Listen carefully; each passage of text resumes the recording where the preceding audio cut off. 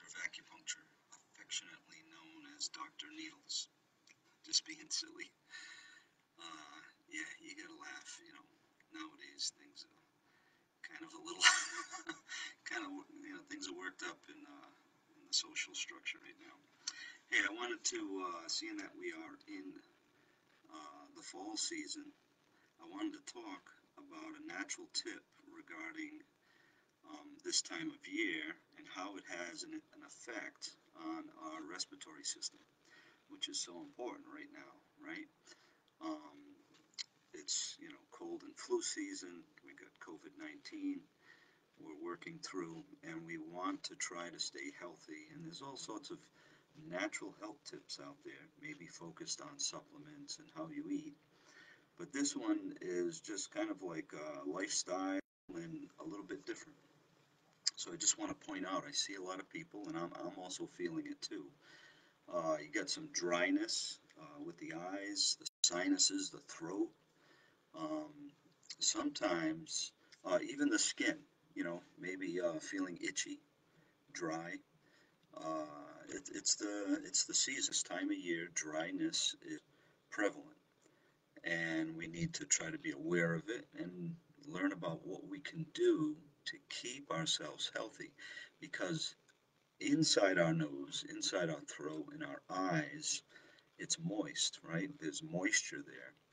It's a natural protective barrier that dust and pathogens can be trapped in and then destroyed. That's a part of our immune system, how our body deals with protecting us from pathogens, things that are going to invade us, okay? Germs, if you will.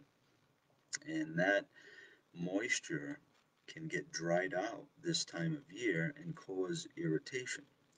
The eyes get, they're not so moist, they start to get dried out. You want to start rubbing them, which will actually help to get some more moisture moving around in that eyeball. But or same with the nose. It's dry, you're kind of rubbing it a lot. You notice you're rubbing it a lot. Or if you have children, you notice they're rubbing it a lot. It's irritated, right? You may notice the throat being dry and maybe a little bit of a dry cough, or just needing to drink some water more often. Okay, so you keep an eye out for this sort of thing. And another thing that you might not realize with the dryness is you may get a lot of mucus forming in your sinuses and your throat. This is a reaction to the dryness. So in other words, you can start off with the irritation of dryness, and then the body's going to try to respond by moistening that dryness. But oftentimes it's kind of like a hyper reaction that happens, and you get kind of an explosion in your nose. You may sneeze a lot. You may find yourself blowing your nose a lot. The worst time of day is you may wake up in the morning with just a stuffy, um, runny nose that you feel like you got to blow just to kind of get going in the morning, feeling all stuffed up in that. So it could be dryness again. So the air is dry, hasn't rained much. And within the house, as the heat starts to come on, if you're living in this area, which is New England, um, that heat is going to start to dry out the air as well. It gets worse in the wintertime, okay? And so what can we do about this dryness? Sometimes you can moisten your sinuses, for example, using maybe some saline solution. That can really kind of help get up into the sinus cavities and moisten the passageways there and kind of alleviate some irritation, help clean it out. The just basic dust that's in the air every day that you don't even realize because it's so small can get in there and irritate the, the tissue within the sinuses, the eyes, the throat. Another thing that you can do is simply boil a pot of water, or you want to basically humidify where you're living, your living space. Okay, so at work or at home, if you notice it's very dry and your sinuses are irritated, try running a vaporizer or a humidifier. not a dehumidifier, right? That's going to dry out the air, but a humidifier, something that's going to put moisture back into the air, especially running it at night could be very helpful. Um, if you don't have one of those and you need a quick fix, just boil a pot of water on the stove. Doesn't have to be a furious boil, right? It can just be simmering, a little bit of, uh, you just kind of see the evaporation of the water, the steam coming up. That's nice. It'll get into the house, it'll get into the air. You'll notice your sinuses feel better, your eyes won't feel like you got to rub them all the time. Okay. A little tip about the eyes, you start rubbing your eyes, you get the oils in your hands into your eyes. Now you've got a different irritant going on. You got to get that oil off the eyelids, which could be kind of a stinging feeling. So I always like to get a paper towel, moisten it with water, and just kind of gently rub the eye to get any oils off that you might have got into your eye. Okay, if you got animals, cats, dogs, and you're petting them, and then you rub your eye, again, a different irritant going on there, dust and dander. But right now, just sticking with the dryness in the season, we want to introduce some water into the air, water vapors. Okay, we want to get some steam going, some humidity. Another thing to do is get yourself a detector. Um, I have this electronic device where it'll tell me what the temperature is outside and inside the house, and it also tells me the humidity. Okay, if it's raining, obviously it's going to be very high. It's like a percentage. It could be like 80, 90, 100%, right? If it's raining, a lot of humidity, a lot of water in the air, basically. But I notice that it when I'm comfortable, my sinuses, I feel like when it's in the 50s, 50% humidity, I feel comfortable. When it starts to drop below 50, that's when I start to notice irritation in the eyes, the sinuses, and the throat, even the skin. Um, just recently, I looked and it was like 20% humidity. I mean, very, very dry. I'm noticing my kids scratching their nose, and this is what I look for. And then I start to realize I've got to do something. Okay, and so I'm just boiling water on the stove right now, but I haven't had a humidifier in a long time. I'm thinking to get something like that, like a vaporizer. It doesn't have to be special. You don't have to put like eucalyptus in there or anything. This is just basically putting some moisture back in the air that's missing.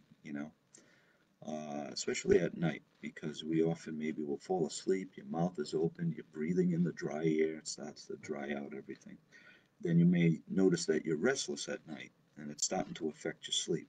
Okay, so a couple of things going on there. The dryness is going to basically destroy the natural layers of moisture that is an added factor to immunity, to your immune system, to prevent invaders or pathogens or germs from getting a foothold into our body. Okay, that moisture helps to trap that and basically process it, destroy it.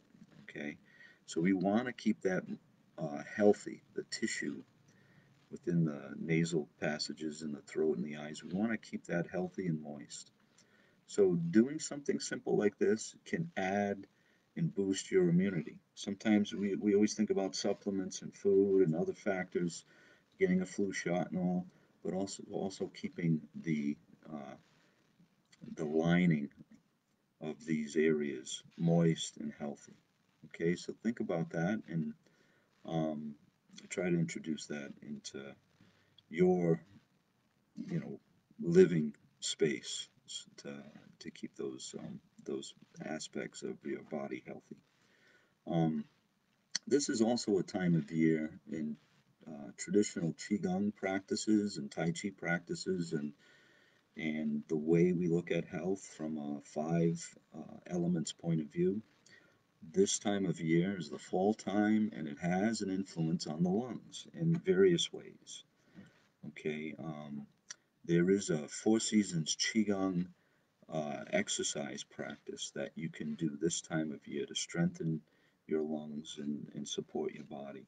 You can always check that out on my website. If you go to natureshealing.info and you scroll down, you're going to see three kind of images. One says seven emotions, the other one says four seasons Qigong, and then there's a purification program. These are programs that I work with that people can take on for self-care.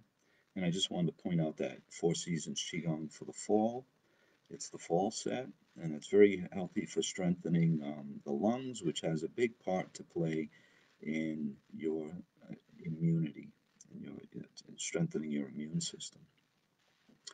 Another, this is how we look at things sometimes traditionally in traditional Chinese medicine. Another factor that is affecting us this time of year, again, it weighs on the lungs.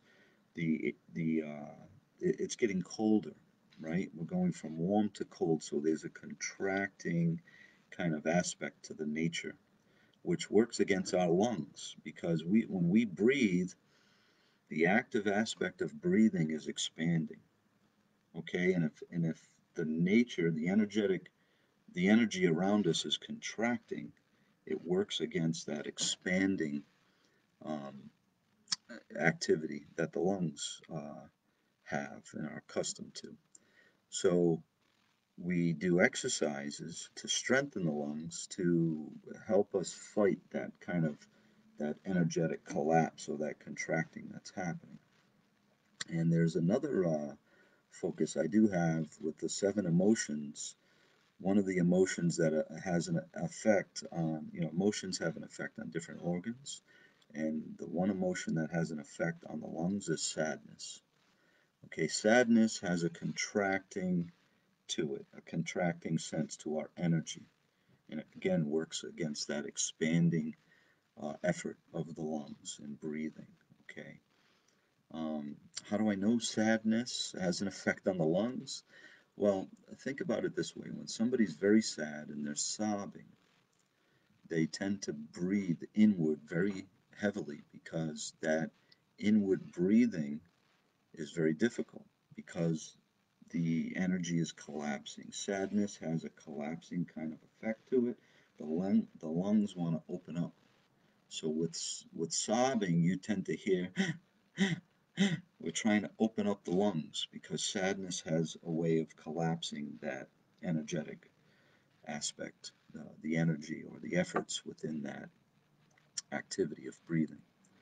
So there is the Seven Emotions program focuses on meditations, just guided meditations that you just can listen to that will, I'll talk you through simple breathing exercises or aspects of the body or mental focus, mindset, these kind of activities, mind, body, and breathing, basically all wrapped up into a guided meditation that goes on for about a half an hour. Very relaxing and can be very beneficial for different parts of the body. And in the Seven Emotions program, the one focused on sadness would be the one to utilize during this time of year.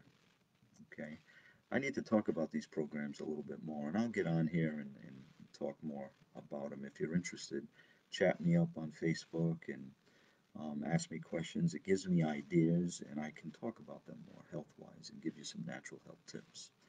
I hope this video was interesting. Please like and share, and we'll catch you next time, all right? Stay on the sunny side.